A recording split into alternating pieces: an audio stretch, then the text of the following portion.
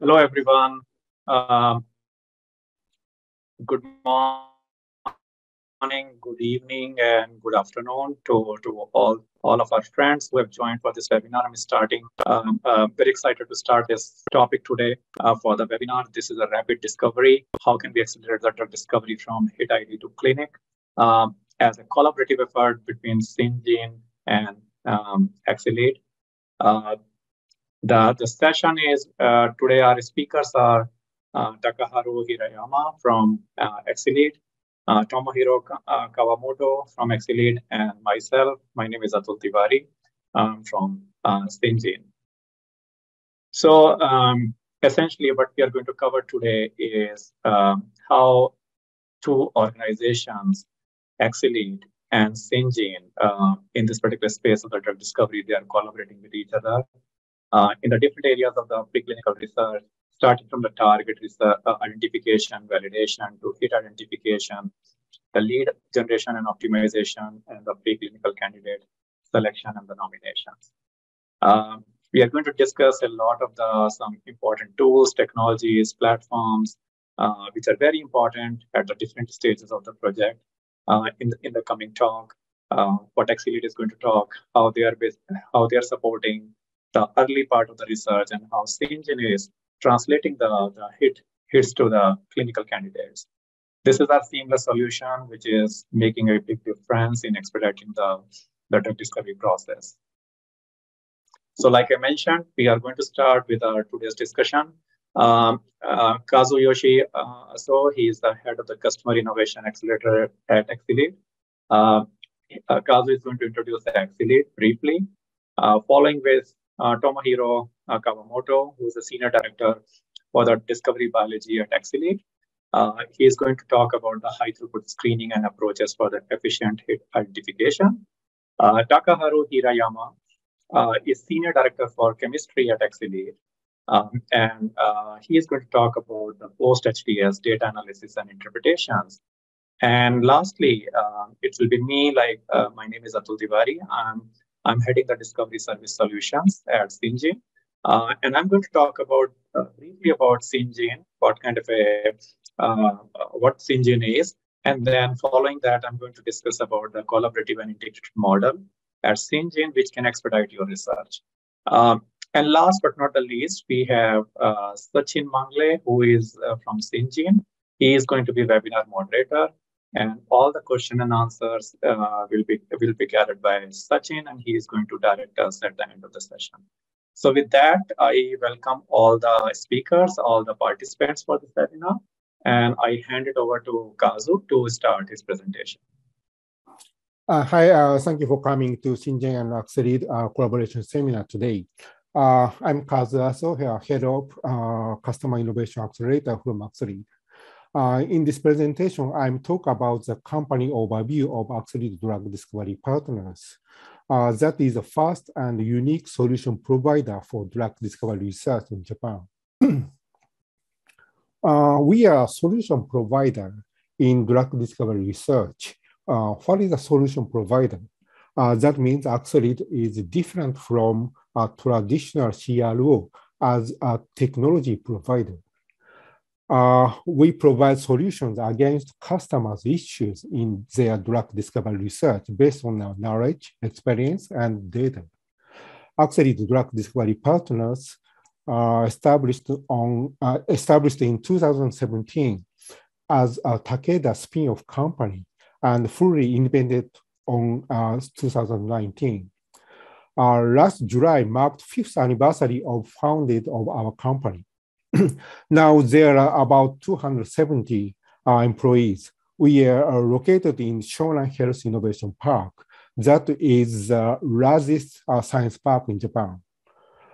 We have already contracted more than 200 organizations, including US big pharma, and most of Japanese pharma, and ventures in the US and Japan, as well as academia.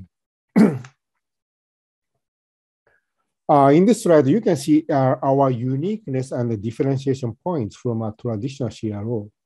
Currently, there are 250 scientists who have professional expertise in drug discovery field and our outstanding track record, such as 100 INDs and 20 NDAs. We also have market-leading platform infrastructure. We have inherited Takeda's preclinical R&D capability, including its unique and proprietary drug discovery platform. For example, in high-throughput screening service, we can use 1.5 million compound library with high drug likeness score. We have experienced 700 high-throughput screening campaign with over 90% hit rate. The details of HCS service will be talked by Tomohiro after my talk. The most unique point is we can access to large legacy data of 700 Takeda drug discovery projects. Based on these values, we can provide solutions against customers' issues in their drug discovery research. As shown here, we have all functions for drug discovery research, such as high-throughput screening, Medichem, assay development, animal disease model supply, in vitro and in vivo evaluation, and GMP and safety. These functions covers all stages for drug discovery, mainly before the clinical stage, as shown here. In addition, we have many strategic partners for new technologies, such as iPS cells, AI, and so on, and strong relationships with Japanese government and bioindustries. Okay, after my talk, Tomohiro and Takaharu will talk about our company, our capability. Today, they will focus on high-throughput screening and post-HCS activities. Please, Tomohiro, please make a presentation for the high-throughput screening service. Okay, let's start. Thank you all for attending this webinar. I'm Tomohiro Kawamoto, Senior Director of Discovery Biology Group at Axcelead. Hit finding process, providing the starting point, is the most important to succeed in drug discovery. Today, I would like to talk about the reason why Axcelead can successfully find high-quality hit compounds, enabling rapid drug discovery. This is the outline for today's presentation. Firstly, I would like to talk about success factors for hit identification. These are success factors for hit identification. Axcelead has large-scale libraries, cutting-edge facilities, broad range of assay platforms, and well-experienced researchers. Especially effective collaboration between biologists and chemists is essential to discover high-quality hit compounds. Axcelead has all factors enabling hit identification. Axcelead can provide comprehensive HTS services through our integrated HTS platform.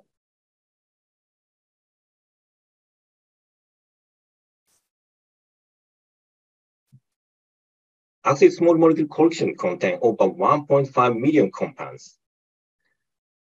This is the quality of our library.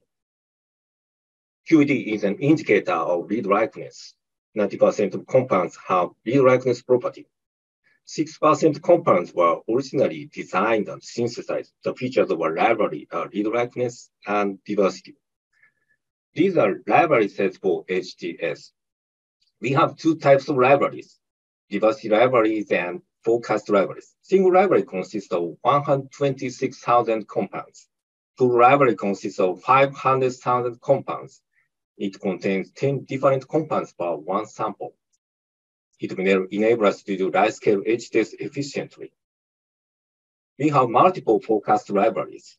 In addition, we can construct a forecast library selected from 1.5 million compounds library by virtual screen using in silico technology. This is a schema of Axcelead libraries covering various targets. For example, for low ligandable targets such as PPI targets, we recommend applying not only diversity libraries, but also extend rule of 5 library and covalent compounds library. For new modalities, we establish forecast library for RNA-targeted drugs and protein degraders. For phenotypic screening, biological annotation library is useful for mode of action analysis and screening of combination drugs. So we can arrange the optimal library sets according to the targets. This is the hit identification process in Axcelead. It contains multiple steps to discover high-quality hit compounds. It contains strategy planning, assay development, primary HTS, including pilot screening, a counter assay to exclude false positives, and hit selection. After that, we can provide both hit expansion and profiling in the post-HTS prior to the lead generation. It is useful for making a lead generation plan and a prioritization of the hit chemotypes. So Axcelead can offer high-quality hit compounds with sophisticated strategy. This is track record of HTS campaigns.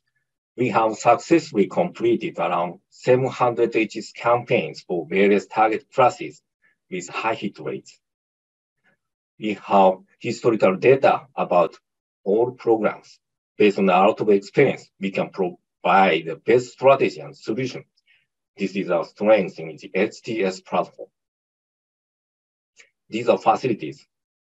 We have state-of-the-art equipment compatible with diverse assays, fully automated screening system, acoustic liquid handling system, electrophysiological screening system, high-throughput mass specs, and a curative PCR system, and high-content assay, and so on.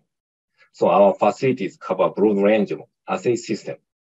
In addition, we can perform HTS under biosafety level 2 condition, so we can use iPS cells and primary cells for HTS. These are assay platforms. They include GPCRs, ion channels, transporters, enzymes, nuclear receptors, protein-protein interaction targets, and nucleic acids. So our assay platforms wide range of target classes. This is the GPCR platform. We have experimented with these assays for HTS campaigns targeting GPCRs. The right figure shows the actual example of HTS campaign to discover GPR39 positive allosteric modulators. We developed an assay system to monitor cyclic MP with a FLES system and conducted the HTS campaign with a library. Almost all hit compounds activated all signalings. However, this compound selectively activated GS signal. This is a GS biased ligand. So we can drive discovery of GPCR biased ligand with a platform. A rapid-fire mass system enables us to conduct label-free assay by directly monitoring substrate and products. This is an actual example of discovery of LDHB inhibitors using rapid-fire mass system. LDHB is a lactose dehydrogenase.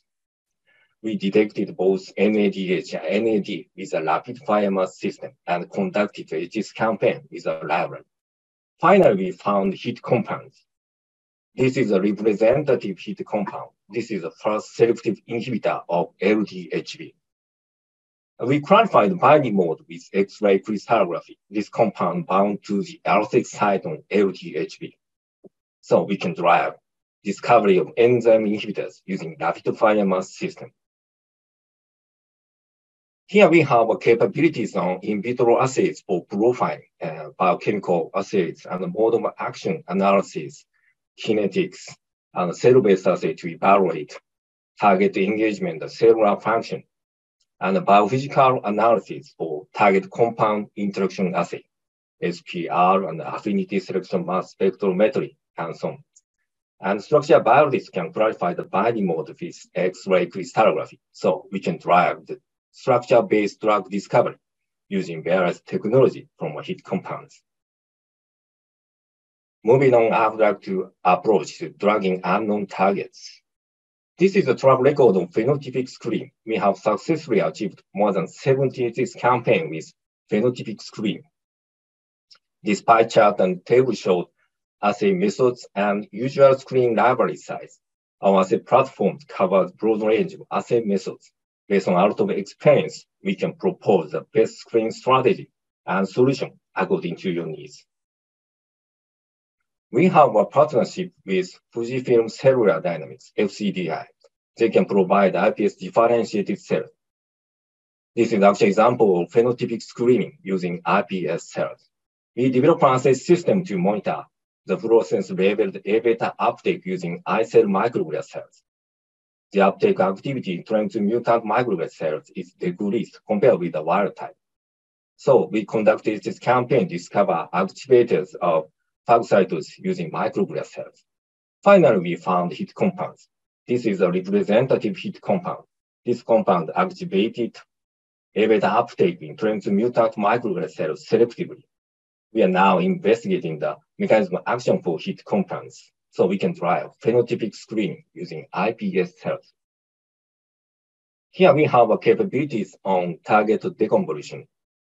There are three strategies: annotation analysis for hit compounds, chemical proteomics for target fishing using the bait probe, and fingerprinting based on the NGS data analysis. So we can provide a comprehensive services about target deconvolution and support drugging unknown targets. Using high quality and attractive libraries, cutting-edge facilities, and comprehensive assay platform, we can drive phenotypic drug discovery for hit lead finding, drug repositioning, and target discovery. Next, I would like to talk about solution for drugging undruggable targets. There is a world trend towards new modalities such as target protein degraders and RNA-targeted drugs. These new modalities shed light on small molecule drug discovery. The potential targets for small molecules have been expanding. So we have constructed platforms for new modalities. These are solutions for targeted protein degradation. We constructed a molecular glue library consisting of 6,000 compounds. We have experience with these assays for HTS. As a cell-based assay, we develop an assay system using target hybrid knock-in cells. The target protein fused with a hybrid tag is detected by a luminescence assay system from Promega. This is a robust, high-throughput system to monitor endogenous expression of targets. As cell-free assay, we constructed assay system to monitor ternary complex formation with fresh system and binding assay like ligand competition and ASMS to discover ligase binders or POI binders. These platforms have a great complement to discover target protein degraders. Actually, we have a track record about 16 programs for target protein degradation. After that, we can provide comprehensive services of profiling, biophysics, cell-based assay, and global proteomics.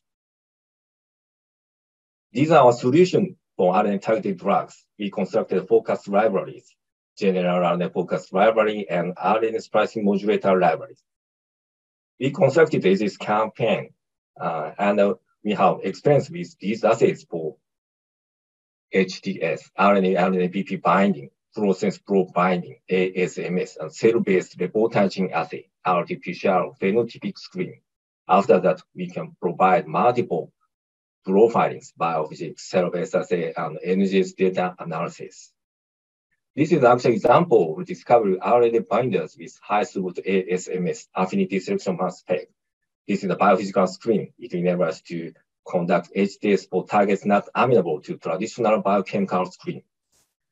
We conducted this campaign for FM ribo switch RNA binders. Finally, we found hit compounds from diversity library and RNA focused library. This compound is a representative compound. This compound bound to the FM ribo switch RNA with a KD value of 65 nanomolar. These compounds were completed with its natural ligand FMN. We clarified the binding mode with X-ray crystallography for small molecule. Actually, we have a track record about 15 programs for RNA-targeted drugs, so we can drive discovery of RNA-targeted drugs with our platform. I would like to summarize the points so far. We have three strengths.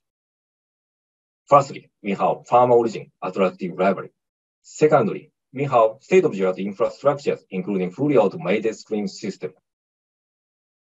Finally, we can provide high-quality and comprehensive services in hit identification, including strategy planning, assay development, HTS profiling, and hit expansion led by medicinal chemists and high throughput additives profiling. So we can rapidly offer high-quality hit and read compounds through an integrated platform.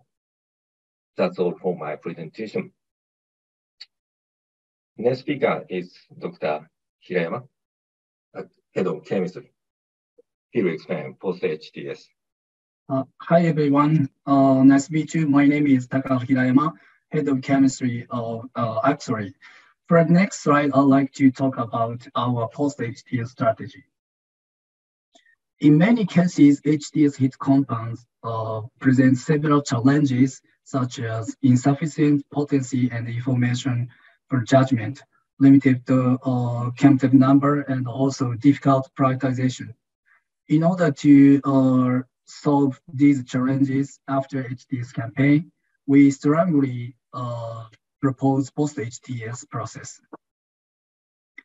And finally, find advanced hit compounds with enhanced potency and extensive information.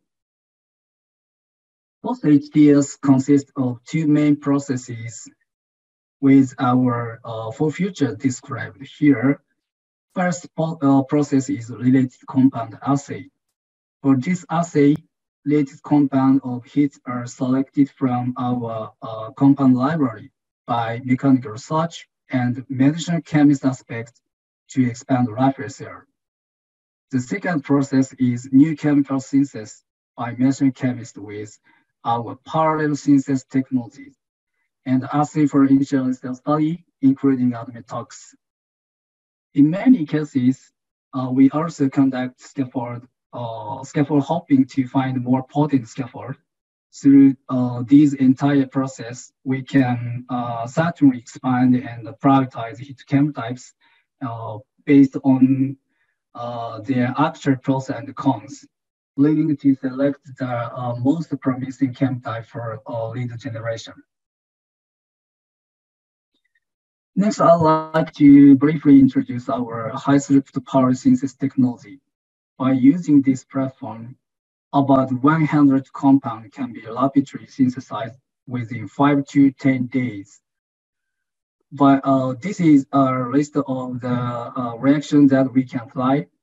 Not only the reaction listed here, but also other reactions and multi-step reaction are also available.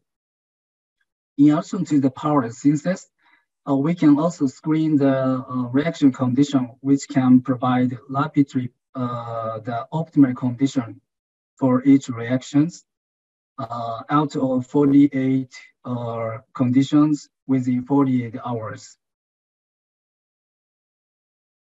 Recently, we have established a new system that guides our expansion of hit compounds based on the parallel synthesis technology. We call it the farming system, which stands for fast accessible library and rapid modifying system. We have about 40,000 reagent sets.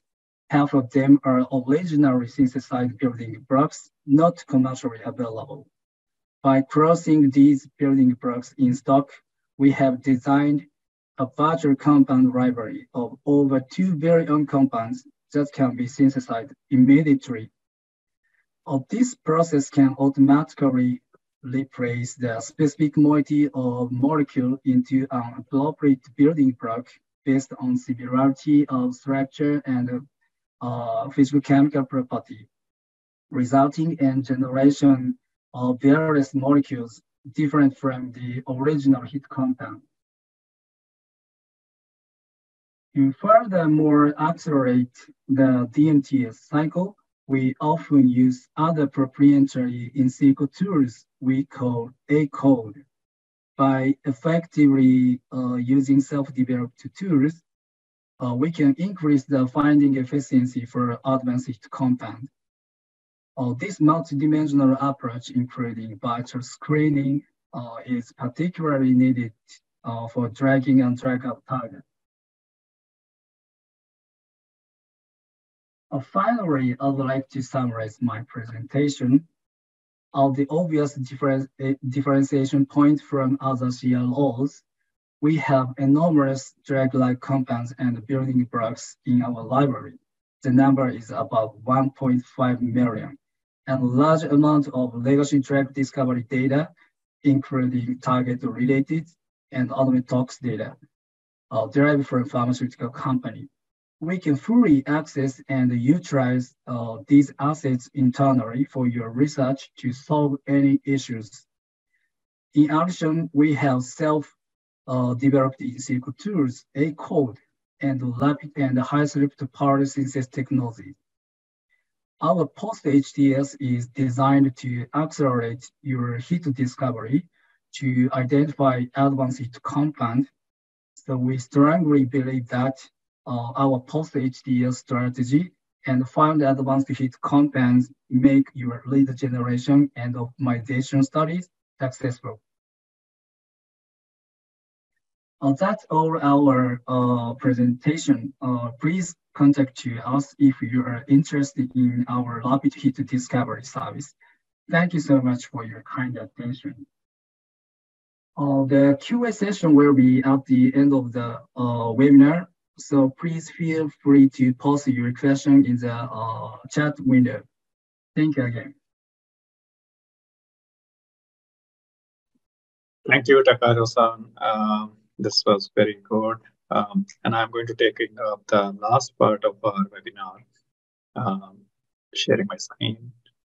So I'm going to talk about now the next phase of our webinar. How can we further accelerate the drug discovery from the hit idea to the clinics, and how Syngene is helping our multiple partners in expediting their research in a very collaborative and integrated model. So just to give you a brief background about Syngene, those who in the audience and the participants who don't know about Syngene, Syngene is a global CRO CDMO. We provide end-to-end services in the drug discovery, development, and manufacturing, and we are into the existence for more than 26 years as of now. We are working across the spectrum of the different modalities, right from the small and the large molecules, antibodies included, ADCs, oligonucleotides, and PROTACs, with a market cap of $3 billion. What we are currently working is, I think, is mainly, and our existence and our success lies with the trust from the clients. I think this is the one thing that we value a lot in our collaborations and partnership to deliver the different types of the clinical candidates and taking the compounds forward for any development purpose. We are based out of India as of now, and we have the presence in 3 different sites in India: Bangalore, Hyderabad, as well as Mangalore. Bangalore is mainly for the manufacturing plants.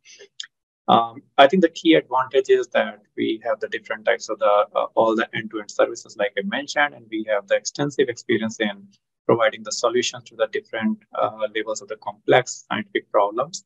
And we have the proven track record at scaling of the strategic partnerships. We have the partnerships starting from the one very, very small work with the 1 FTEs to more than 100 FTEs. And this is a very flexible business model with cost-effective operations and the labor arbitrage. We provide the IP to our clients, so it's a pure play CRO. So we don't own the IP, and we don't have any of the internal programs also where there is any kind of a conflict of interest. As I mentioned, we are differentiating here as an integrated provider for the discovery, development, and manufacturing services across the different levels, end-to-end, both in the small and the large molecules.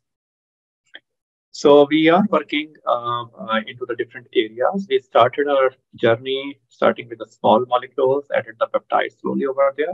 Small molecules still they are the mainstay of the drug modality, what we are working on. Around 8 years back, we started foraying into the antibodies space. We started developing like the tool antibodies, the reagents, some of the for the reagent purpose before we moved into the therapeutic antibody space. And now currently we are working with the oligonucleotides, the antibody drug conjugates, the target protein modulators, particularly with the PROTACs. And we are also working with the other mechanisms of the degradations, like the AUTACs, which is the autophagy degradation. And then, of course, we are working with the cell therapies, like mainly the CAR-T space, as well as the iPSCs for the screening purpose. So I'm just going to switch over here the gear actually, and just to understand that, how the drug discovery continuum is happening. And I think the drug discovery continuum is a very quite expensive, the long-term and the high-risk affair. And as you can see into this kind of a flow diagram, that the cycle time is pretty long, actually, for a drug to, right from the concept stage, from the target validation before it goes into the market. And then the probability of the success is fairly low for the different stages. So we start, like, Axcelead mentioned, with the target validation followed by the compound screening. And this thing can be is done by the HTS is one of the main technologies which basically conducts this particular thing before the compounds move forward into the different stages of the lead generations, the lead optimizations with the SAR optimization by the medicinal chemist. And the properties, different PK/PD properties of the compounds, and before it goes into the clinics. But I think the learnings as of now from in this drug discovery process for more than I would say the 670X is like the average time for a compound moving from target to market is 12 to 15 years. And the average cost for a new drug to be developed for the clinical use lies somewhere closer to the $2.6 billion. It's a pretty high towering cost. And I think this is compounded by the failure rate that nearly 9 out of the 10 drug candidates after they enter the clinical studies, they fail because of one reason or other reason during the phase 1, phase 2, or the phase 3 clinical trials, or before the drug approvals for the multiple different reasons. I think the different reasons that, why 90% and above drugs they fail in the clinics, the major reason lies in the lack of clinical efficacy. Nearly 40 to 50% of the drugs they do not have the adequate clinical efficacy to move forward. And then second thing is it is plagued by sometimes the very undefined or unmanageable toxicity and the safety liabilities. And that results into the poor efficacy to the safety ratio. So nearly 30% of the drugs are failing because of these reasons, because of safety and the compliance, the patient compliance issues. There are nearly 10 to 15 drugs which fail because of the poor drug-like properties, like mainly the pharmacokinetic or the pharmacodynamic properties. And then there are certain reasons beyond some of the technical reasons, and these are also some important factors. For example, the changing market, the lack of the commercial needs, the patent life of the drug, before it goes into the market launch. These are the factors which are the driving factors. And of course, the poor strategic planning, like, when there is a change in the focus in the portfolio and suddenly the programs, they are prematurely terminated. So this is solving the story of the drug discovery, and not on the beyond that. The question here is, even in terms of the timelines, I think the serious question is, we have seen during the COVID time that the vaccines they were delivered in under a year, almost like in 12 to 18 months. We saw the discovery of many of the COVID-19 vaccines, and I think the question here, what is very legitimate question, is to ask, why does it normally take a decade or more to discover and develop the new medicines? Because our timelines are really like, almost like 10 to 12 years and above. So I think one of the question, and what I'm going to focus actually today is that why there is a lack of clinical efficacy under the first 2 points, and second thing is what's the safety liability, and how these things they can be understood early on. And of course, when I say about the poor drug-like properties, there's nearly threefold improvement since 1990s. If you see that time, the understanding about the phase 1 and the phase 2, the PK properties of the drug actually, or from the preclinical species to the human translation of the PK.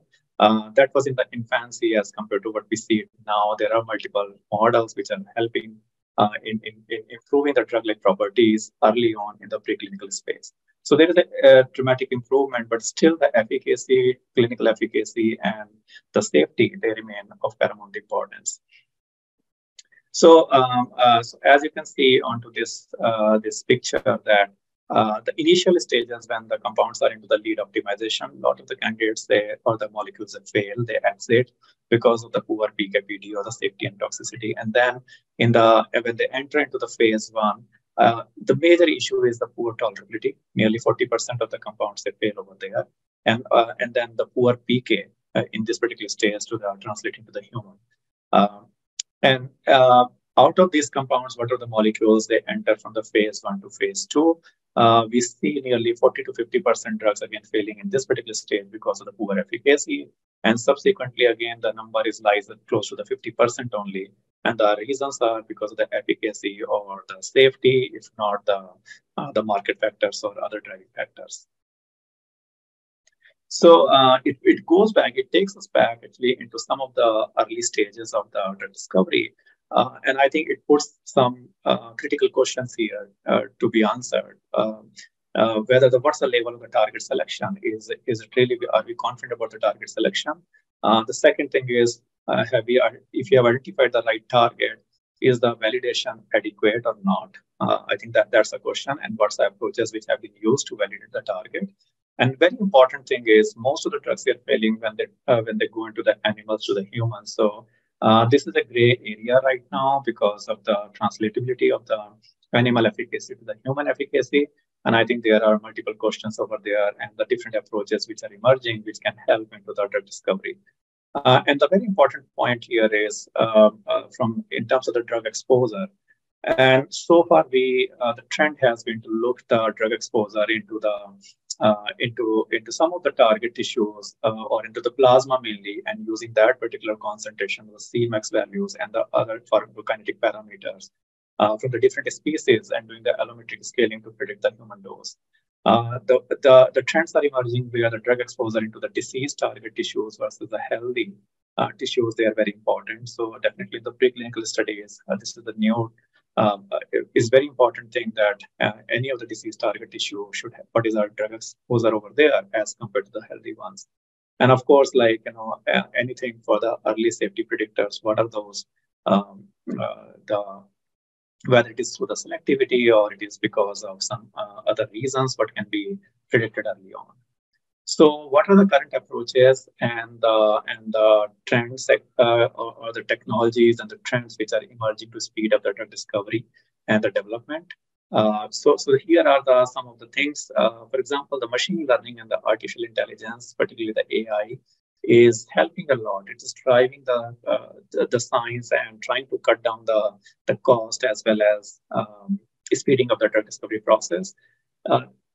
It is very helpful into the target identification space, the drug repurposing, managing the DMTA cycle, which is a design, make, test, and analyze.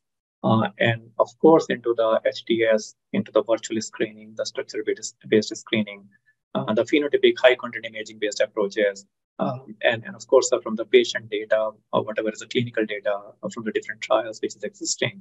So machine learning has multi-dimensions, and it is helping a lot in cutting down some of the timelines as well as the cost.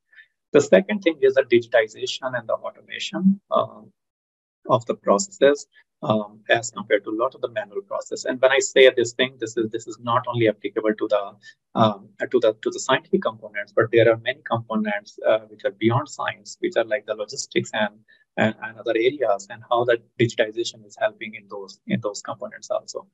Then, importantly, like I mentioned in the previous slide, the strong translational sciences, and particularly, like I said, the screening into the cells from the healthy versus the disease subjects. This is something extremely important area, and a lot of the biobanks, from where if we get the the samples from the disease subjects, depending on the biopsies, and so that's going to help a lot. The second thing is the use of the iPSC, is the normal versus the mutants. If these can be genetically engineered, they are helping a lot in the early understanding for the translation of the efficacy from the preclinical stage to the clinical stage. And the humanized mice, these are the other ones which are paving the way in this particular area, and they can cut down the failure rate. And of course, like I mentioned, the drug exposure in the disease target tissues versus the normal healthy tissues, and comparing it with the free versus the bound plasma drug concentration, not only going with the free drug concentrations. The other technologies which have emerged and which have made a lot of the mark actually in recently is some of the translational technologies like lab-on chips and the organoids. And these are also, they're quite high throughput, and they're also quite helping. The new drug modalities, of course, with the better specificity and possibly the better safety margins. It is too early to say about the safety margins for these new modalities on the horizons, but yes, given their specificity, we can understand that they might provide some better efficacy to the safety index, like the targeted protein degrader, the RNA modulators, and the oligonucleotides. And then, of course, there are some ways, like many of the companies, they are taking this approach, like going and looking for the new indications where there is for example, something like a rare genetic diseases with the unmet medical needs, and where there is a fast follower approvals are given for the clinical trials.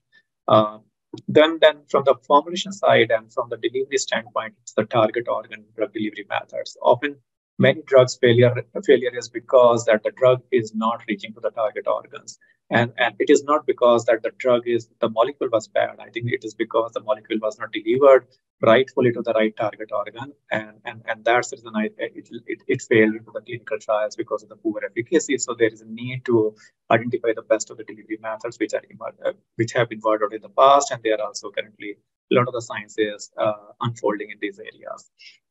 And then, of course, the innovative study design to the regulatory partnerships. A lot of the companies, they're doing these kind of things for the early engaging the regulatory bodies to design some this kind of designs for the clinical trials. And of course, like I said, the fast logistics, actually, the world is moving at a fast pace, and a lot of the time goes into the in setting up the shipments and setting up the logistics. So I think there is a faster turnaround time which is also needed, and the digitization of many of these components is also helping to drive the drug discovery forward. So, like I said on the previous slide, a lot of the AI is a rising wave in the drug discovery. This is already like it is expanding at an annual rate of almost like 40%, and a lot of the companies they are already working in this particular area, and they're taking the compounds at the different stages of the discovery, and not only the discovery, but there are almost like 15 plus compounds. They are already in the clinical trials, and there are nearly 150 small molecules drugs in the discovery, which are as of now the data still 2021, but the number is increasing. And there is an increasing investment in this area, and this is reaching almost like $5 billion by the end of 2021, and the numbers are quite promising in the coming years. How the scope of the AI, it is lying beyond the conventional targets, so it is not limiting to the conventional target classes. For example, if you see here, this is from Nature Reviews Drug Discovery. A lot of the AI companies, they are working on the kinases, non-kinases, GPCRs, and the classical targets. And in the conventional areas like the oncology is the mainstay for the AI also. Because there is a high need in the oncology and there are different types of the cancer. So AI is playing a very big role over there. As any other top pharma company, their focus is in the oncology, but nonetheless, it's coming in a big manner into the central nervous system, CNS area portfolio, as well as in immunology or in anti-infectives also. So, but this is not limiting to the conventional target classes, because there are a lot of the AI-derived compounds for the novel targets like the SHP2 or the DNA helicases or the MALT1. These are already going into the first in the human trial studies, and the IND applications, they are also initiated. So, definitely AI has a potential to inform whether a drug is going to successfully engage an intended target, like the cancer-related protein, for example, or whether a candidate drug is going to bind to the unintended targets in the body, and that's going to decide about the undesirable side effects or the safety index for the patient. So I think a lot of this knowledge can be harnessed early on. The AI is helping in understanding of the target and, like I said, the safety index early on, and it's helping both in biology as well as in the chemistry. In biology, finding the right biological targets through the omics data, through the biomarker data, through any of the experimental, like the high content imaging data from the phenotypic screening, understanding the protein interactions on using the crystal structures and the other, and of course on the durability of the protein structure predictions also. On the chemistry side, this is helping a lot in identifying and designing the small molecules for the preclinical candidates, and how AI is helping to explore the adjacent chemical space in the targets, and how the AI analysis is helping using the molecular structure like the protein structure, and then using the experimental data to predict the sort of the SAR early on, and generating the lead like small molecules which can be burned out. So a lot of the important properties of the AI is overall helping in terms of predicting the pharmacokinetic and the pharmacodynamic properties also across the different species, how the compounds are moving from the one stage to another stage, and how they're going to translate finally in terms of the PK and the PD and the efficacy properties from the preclinical species to the humans. Now, we call it like, whether the question here is whether the AI is going to replace the complete thing. Like I think the answer is no, but definitely one of the greatest hopes for the AI-enabled drug discovery is how AI can accelerate the drug discovery timelines through the rapid target identification and the validation, and of course, how it can cut down the time which is going into the molecular design and the optimization, and in a classical like as a DMT cycle. So this is going to be like as a combined approach of the robotics and the humans AI. This is going to work out together. This is something like what Pharmatech published recently, and this is a case study from Estilas, how they have used the different tools of the AI and the digitization particularly to manage the DMTA cycle. And like I said, this is going to be like as a mix of mind and the machine ultimately when it comes for the DMTA cycle. And AI is one component out of that just to expedite the discovery process. The other technology that you mentioned in the beginning, this is mainly like the 3D bioprinting, which is also coming up in a big manner to improve the efficiency and the sustainability in the drug discovery. The current challenges, what we are working with a lot of the cell-based assays, these are the 2D cell culture models. Now, these models, we understand, they fail to mimic the intrinsic properties of the in vivo tissues, physiological systems, because they lack tissue-specific environments. For example, the microenvironment in the tumors, particularly the hypoxic conditions, they are very important. And the absence of such kind of environment can predict the wrongly any data. And the second thing is like I mentioned in the beginning, that there is the translation of the animal efficacy to the human clinical trials that is still questionable for many indications. In many indications, like in oncology or in some other areas, maybe we have the better translation, but it may not be in the Parkinson's or Alzheimer. We don't have the best of the translations right now.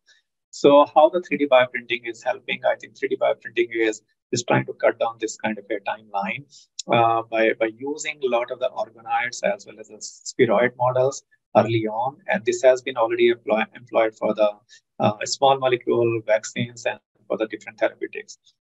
So these models are, and they generally, they are the HTS compatible.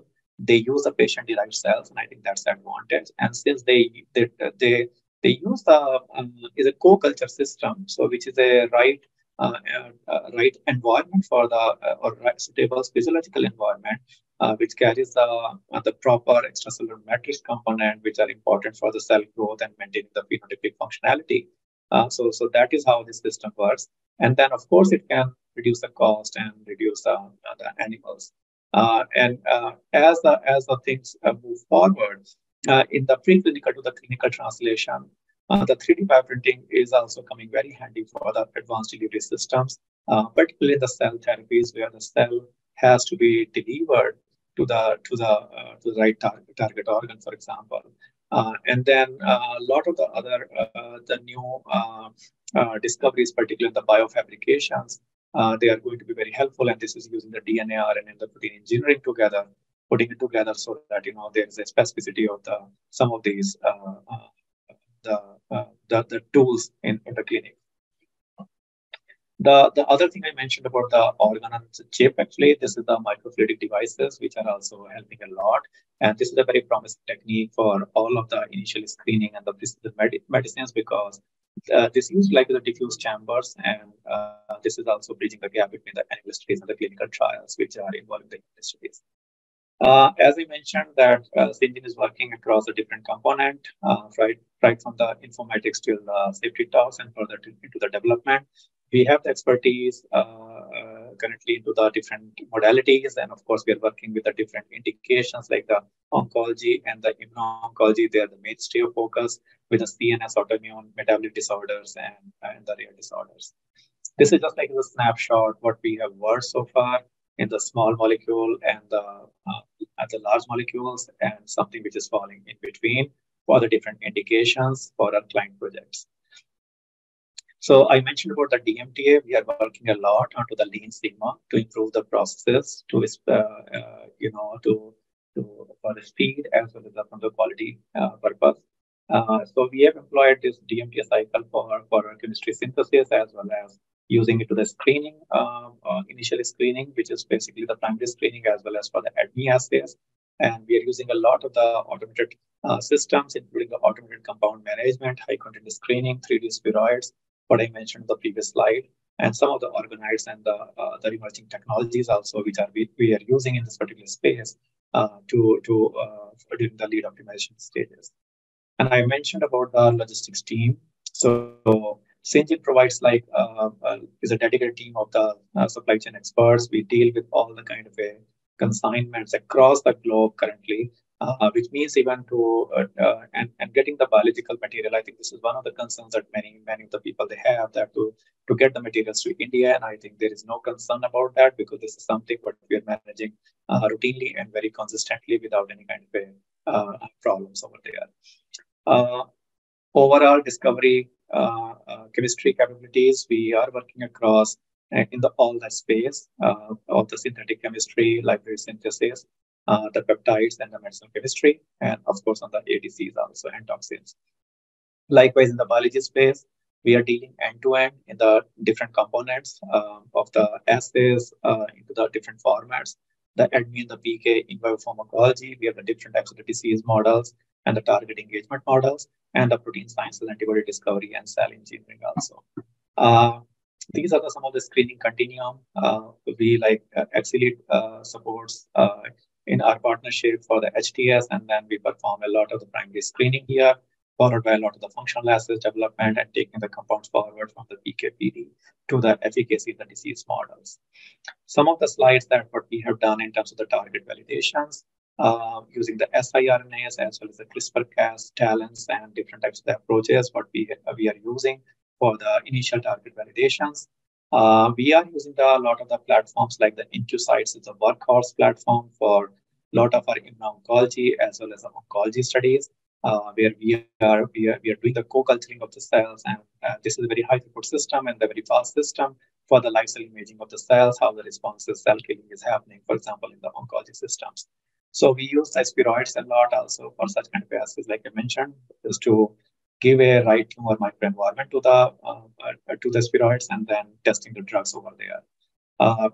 We are working in the PROTACs also extensively, and we have established a lot of the models from the biology standpoint, as well as a lot of the models into the to have the early understanding about the PK/PD before we take them for the animal efficacy studies.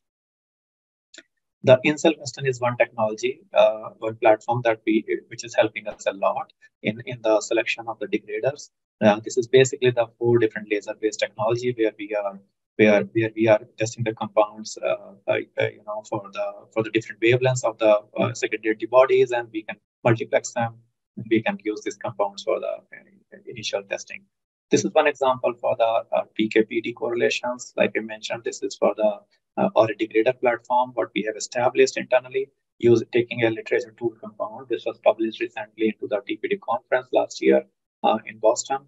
And last but not the least, this is our capabilities in the iPSC platform, where we have derived a lot of the cells, genetically engineered them using the CRISPR-Cas approaches, and finally differentiated the cells to the iPSC cells to generate the allogenic CAR T cells. And now we are in the process of generating some of the lineages so that for the other applications. So finally, what I'm saying is that, as you can see, there are the different technologies in the horizon which are going to dominate the small molecular discovery with the data automation and the digitalization of the platforms, which are going to help reduce the timelines and maybe to give an advantage over the cost. We have the advanced translation models for the reliable prediction of the clinical efficacy of the safety liabilities. Same thing goes for the biomarkers for the target engagement. And then, of course, a lot of the new tailor-made drugs, the precision medicines, the PROTAC, gene therapies, ASOs, mRNA therapeutics, they are going to drive in the in next few years. So this is open for the discussion and the next steps. Sachin and Yuka to you. Thank you very much. Well, thank you, Atul, and thank you all the panelists for the insightful presentations. I guess we may have time for a couple of questions.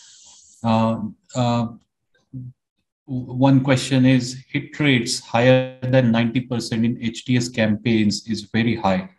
What is the reason why your HTS has been successful? I guess, Tomohiro, you may want to answer this. Yeah.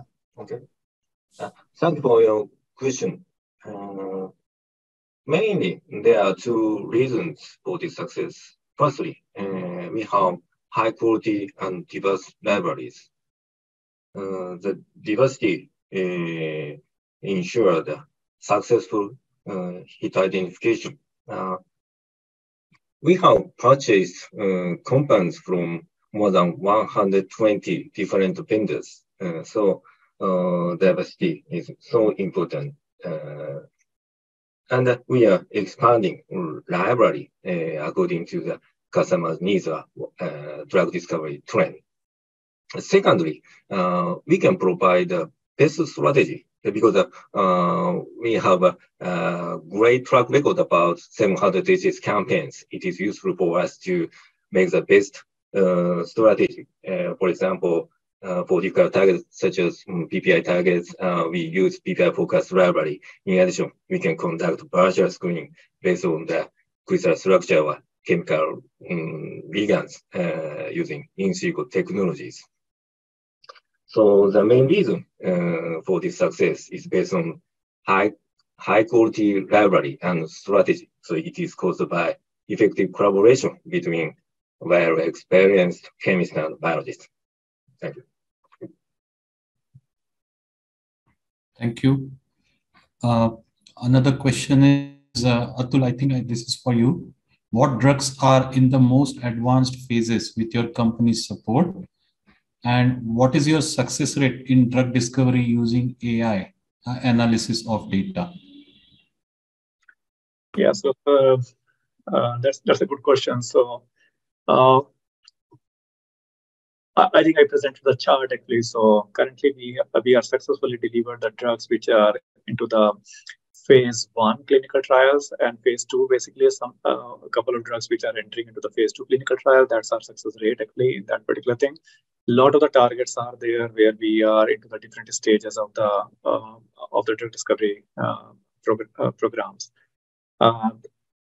What component actually the AI is driving? The second part of the question is I'm saying that like we are working currently with